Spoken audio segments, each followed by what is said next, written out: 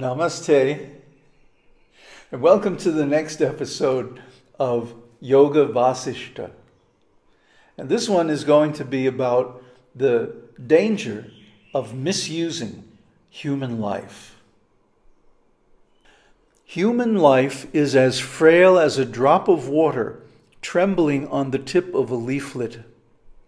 Life, breaking loose from its bodily imprisonment out of its proper season, is as irrepressible as a raving madman. The lives of those whose minds are infected by the poison of worldly affairs and who are incapable of judging for themselves are only causes for their torment.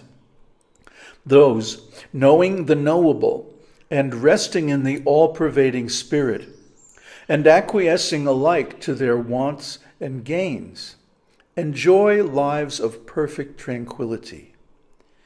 We who have a certain belief that we are only limited beings can have no enjoyment in our transient lives, which are only flashes of lightning in the cloudy sky of the world.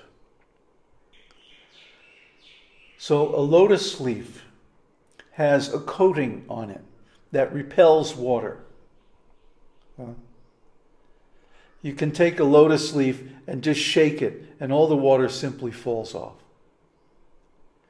So in the scriptures, human life is compared to a drop of dew, morning dew, on a lotus leaf. And the morning sun is coming up. So what's going to happen first? A breeze is going to come along and shake the leaf and the drop falls off, or the sun is going to come up and evaporate it by its heat. Take your pick. Either way, you're throwing the dice. It's just a chance. It's a random thing. We never know when we're going to die. Oh, we can assume that I'm going to live a full, long life. But that's an unwarranted assumption. There are so many stories of even young, healthy people just suddenly dying. It can happen anytime. So, like he says, when the life breaks loose from its bodily imprisonment out of its proper season, it's like a raving madman. One does not know where one is going in the next life. There is no way to attain any specific destination, because one has not prepared for death through yoga. By yoga, it's possible to transfer your life to any destination you want. That's the techniques of Tantra and devotional service and so on. They're designed for that. But if your life is cut short and you have no idea when it could be, you could be driving along on the highway and some drunk in the other lane crosses onto your side of the road and it's finished. Just like that, you have no warning. So don't think, oh, I'm going to grow old and have plenty of time for meditation. No. That's very unwise. Life could end at any time. You better be ready. And he says that a person whose mind is infected by worldly affairs and who has no means of judging for himself, in other words, who can't think for himself, who doesn't know the laws of karma and spiritual life, that kind of life is only a cause for torment. Well, why is that? You're going to have so many regrets. You're going to do so many things that you wished you hadn't done. And at the time of death, you're going to create a very much a lower birth for yourself, pursued by all these bad acts and bad thoughts. So a person who has no spiritual life, who has no knowledge by which to judge, doesn't know the results of what his actions are. He has no idea this is going to create a body. Actually, every moment, everything that we think, say, and do is creating the body for the next life. We don't understand this because we don't understand the process of becoming. which I've gone over in so many videos. So what you have to do is realize that the scriptures actually know the way. They're there to guide us. And by following their principles, we create a good situation for ourselves in the next life. So we don't have to regret. We don't have to suffer. So those who know the knowable live a life of perfect tranquility because they understand all this. They don't have to worry. They don't have to deal with uncertainty. Oh my God, what's going to happen after death? They know because, as someone, I forget who, famously said, the best way to predict the future is to create it. So if we are actively creating our being in the next life, then we already know where we're going after death because we've chosen it. And we're deliberately creating it through the process of yoga. This world, saṁsāra, is as a whirlpool in the ocean of creation, and every individual body is as impermanent as foam, froth, or a bubble, which can give me no relish in this life. True living is gain which is worth gaining, which has no cause of sorrow or remorse, and which is a state of transcendental tranquility. There is a vegetable life in plants, and an animal life in beasts and birds. Man leads a thinking life, but true life is above thoughts. All those living beings who, being born here once and do not return, are said to have lived well in this earth. The rest are no better than old asses. So, this is actually very profound. The Buddha also mentions the whirlpool. And of course, the whirlpool is false becoming. Becoming and entering into being in the material world. Because the material world is simply like bubbles of foam. The material body is here today and gone tomorrow. We don't remember how we were born in this body, but the Buddha does, and he has given the process of becoming, paticca samuppada, and likened it to a whirlpool. And a whirlpool is a vortex. And a vortex has the property of creating fake density due to turbulence. We've been over this in many past videos. If you've been following our different series, you've already heard me speak on this numerous times. So Rama shows here that he is conversant with all these truths.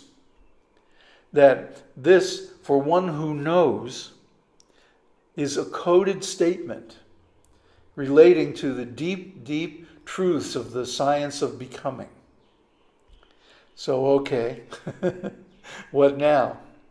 Well, he says a body that's impermanent like this can give me no relish. I can't take pride or enjoyment in this body when I know that it's just impermanent like a bubble, and one of these days, pop, and it'll be gone. It can happen that fast. So the impermanence of life really ruins everything, you know. We can't really make plans, except that we know we're going to die, and to prepare for it properly. And that's why all the information is given in the scriptures on this process of becoming and how we can use it for our own good in the future. So he's saying here that the real human life is one of transcendental tranquility, which is above thoughts. Mind is always thinking, 24 hours a day, yada, yada, yada, yada. But real life is beyond the mind. When the mind is made peaceful through yogic meditation, a good way to do that is to start with mantras and then gradually concentrate until you see the light. And then just stick with that light. Follow that light back to its source.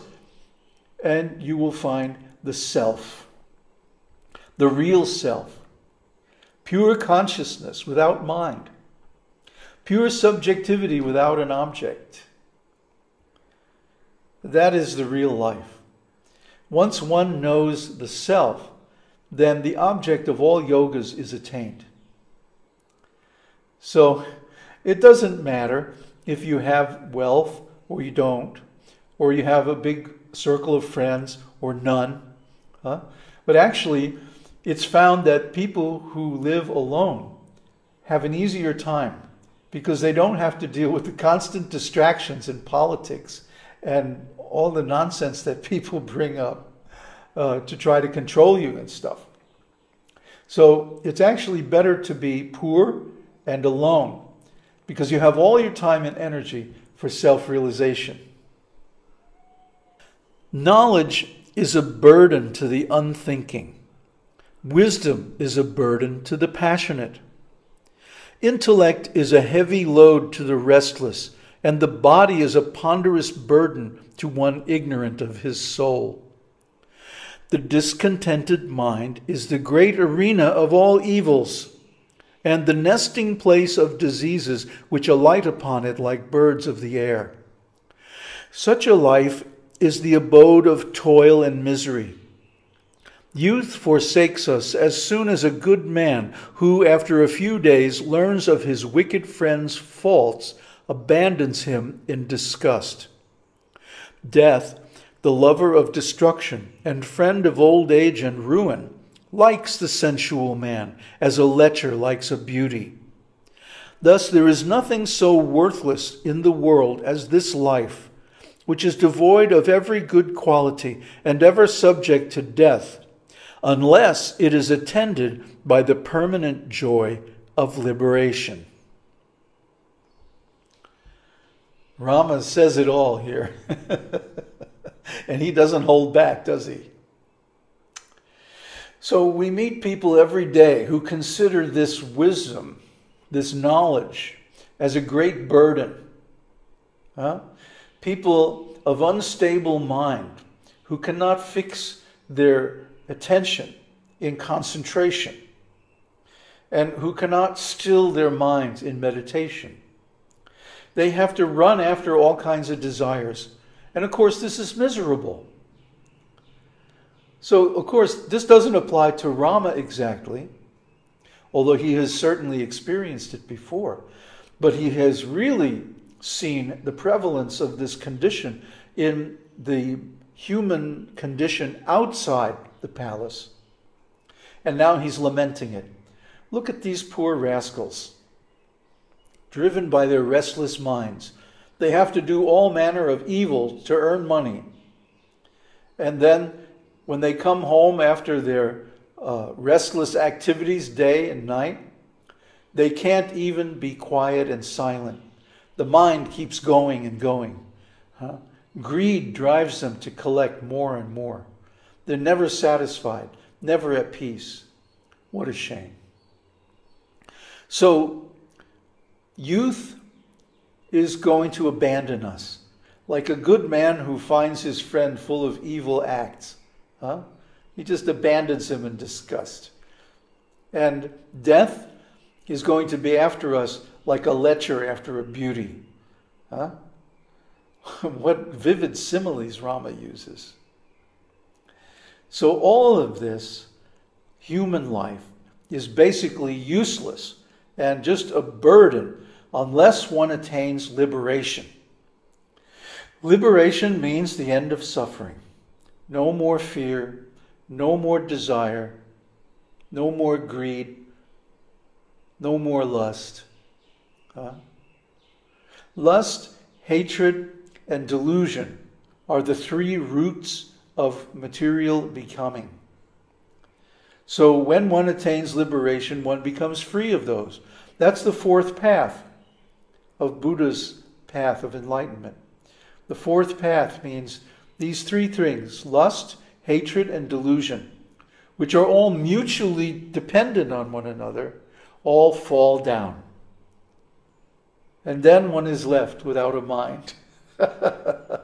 It's a beautiful thing. So Rama here is laying the foundation for the path of sadhana to attain enlightenment, which is liberation, meaning the end of all suffering. Om Tat Sat. Aum Harihi Aum. கருணார்ணவமாய் கருதக்கதி நல்கும் அருணாச்சல சிவம் ஈதான்